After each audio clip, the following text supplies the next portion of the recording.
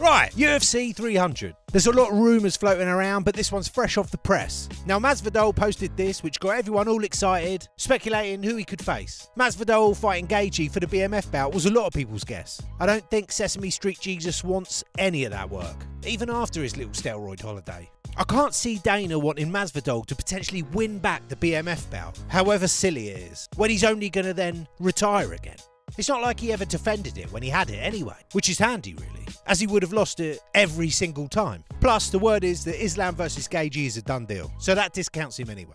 Another fun one that's been circulating is Masvidal versus Ben Askren, the rematch. Now this one does make a lot more sense to me. Whilst the first fight couldn't have gone any better for Jorge, making a rematch super unnecessary. Askren has been off for a while now with absolutely no intention of fighting ever again, so won't have been training seriously at all. I can now see how Jorge would consider it to be a safe bet and an easy payday. Here's Ben expressing how keen he'd be for the rematch. Listen, okay, I will make it say right now. If Dana called me and said, Ben, JorgevMasvidal, UFC300, international, I don't give a damn. I'm out of retirement. I'll fight him. I don't care. As much as Dana doesn't like Ben, it would be a one and done deal, and they'll both be off-skis after. So why not just make some quick, easy cheddar?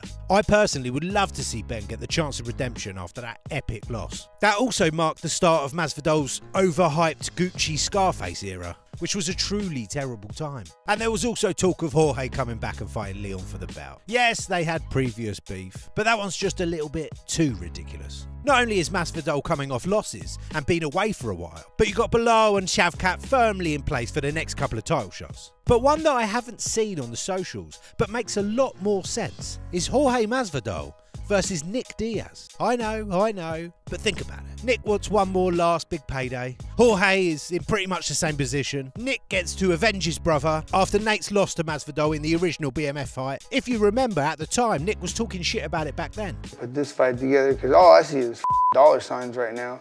It's not on me. You want to talk about baptizing my younger brother? That's on you. I never had nothing disrespectful to say, but like you don't talk about baptizing my younger brother. So you're already in a position if you fight with me. Here's Dana talking about a mega fight that's just popped up.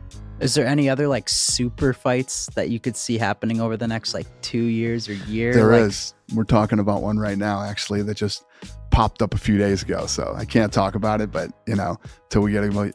Is it involved McGregor at all?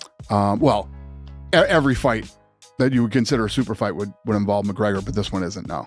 And it's around the same time that Masvidal announces he's unretired. Who else, other than Conor, would Dana consider a super fight that would realistically be coming back? Masvidal. Or even better, Masvidal and a Diaz.